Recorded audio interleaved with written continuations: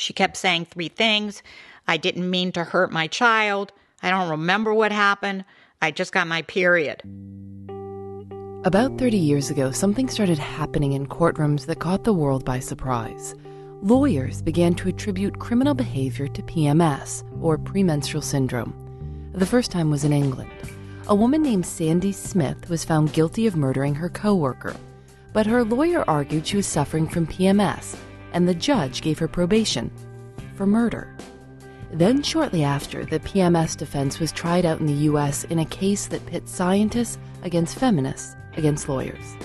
I'm Phoebe Judge. This is Criminal.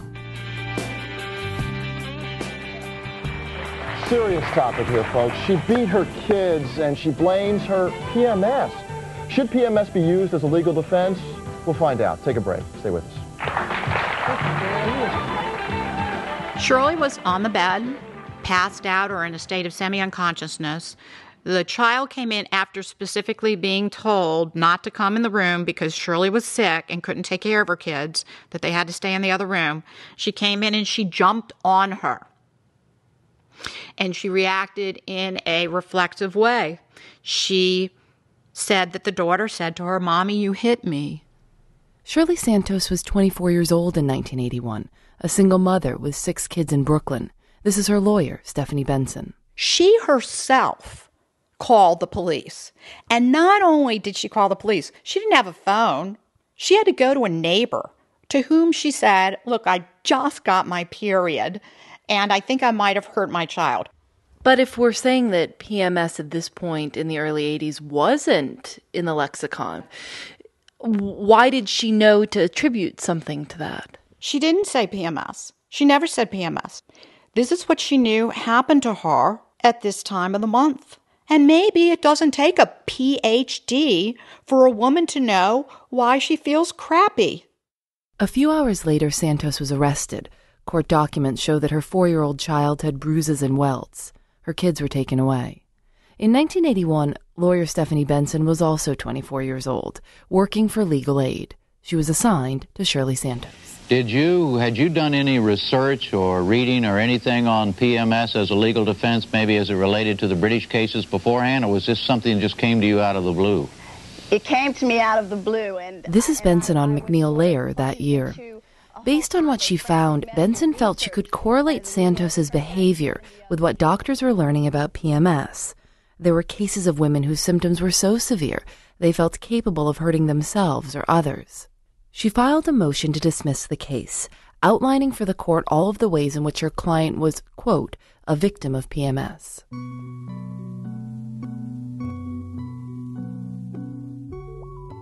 Today we're used to women saying, "I've PMS."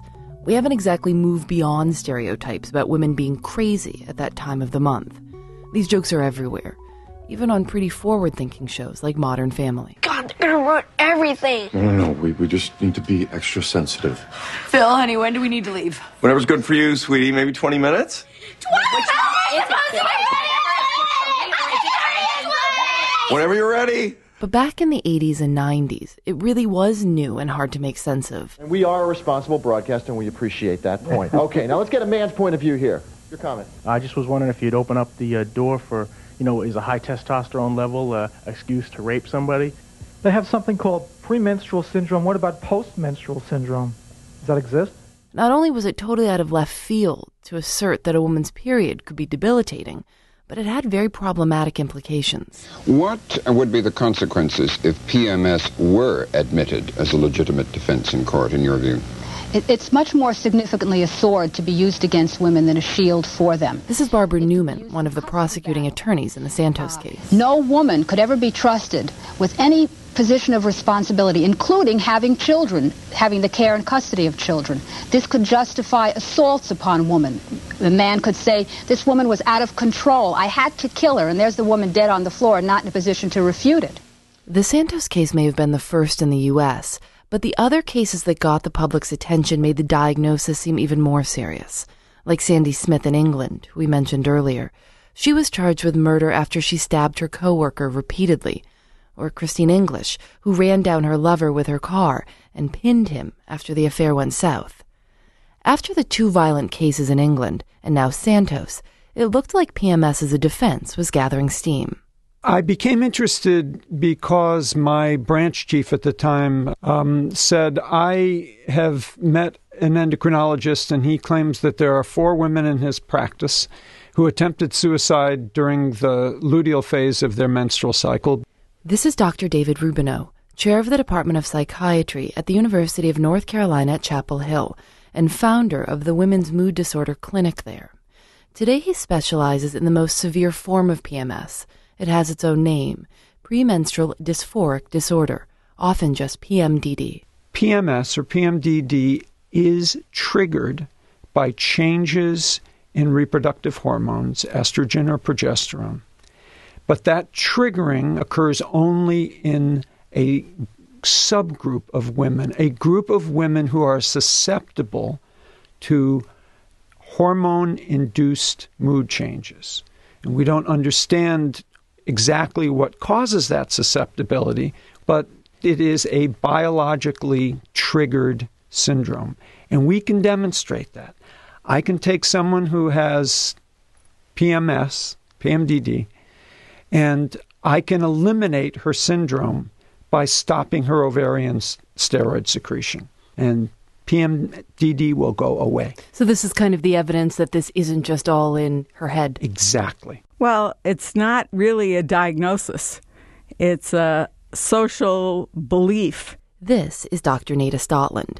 She's a psychiatrist in Chicago specializing in women's mental health and was president of the American Psychiatric Association from 2008 to 2009. If we really believe that, are we going to screen every woman before she gets a responsible job?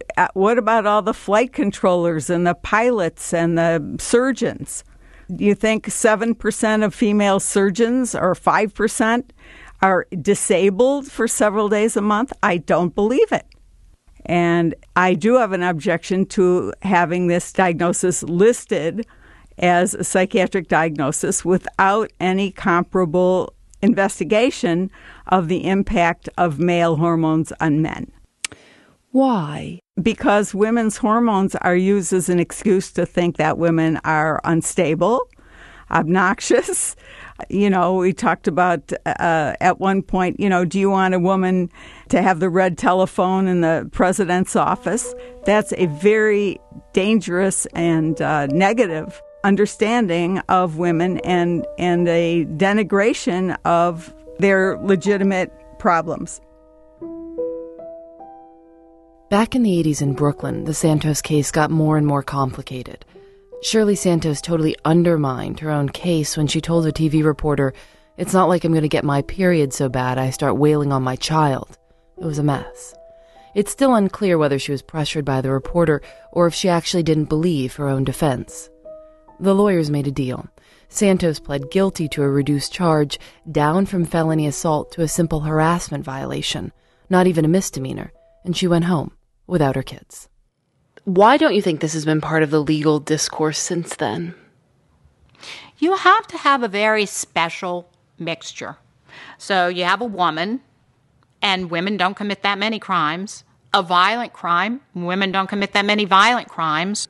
I personally do not believe that PMS causes murder. Again, Dr. David Rubineau, head of UNC's Women's Mood Disorder Clinic. I do think that someone who has antecedent behavioral problems may experience further compromise of their ability to regulate their behavior when they become increasingly symptomatic during the premenstrual state.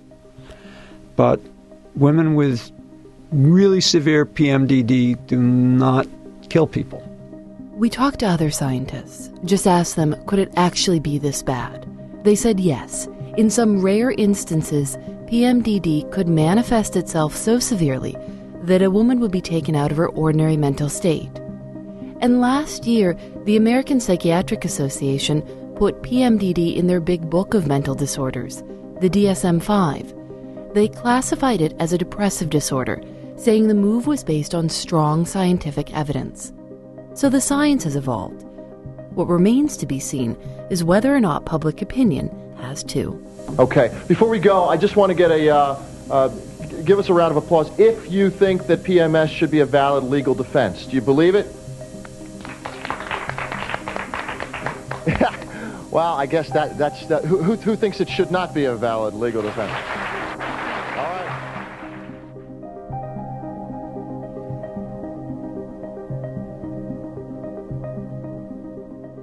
Criminal is produced by Eric Mennel, Lauren Spohr, and me. Special thanks to Katie Davis. Julianne Alexander does our episode art. If you like what we're doing, you can subscribe in iTunes, and if you like, leave us a review. We're on Facebook and Twitter @Criminal Show. This program is part of the PRX STEM Story Project, made possible by the Alfred P. Sloan Foundation. I'm Phoebe Judge. This is Criminal.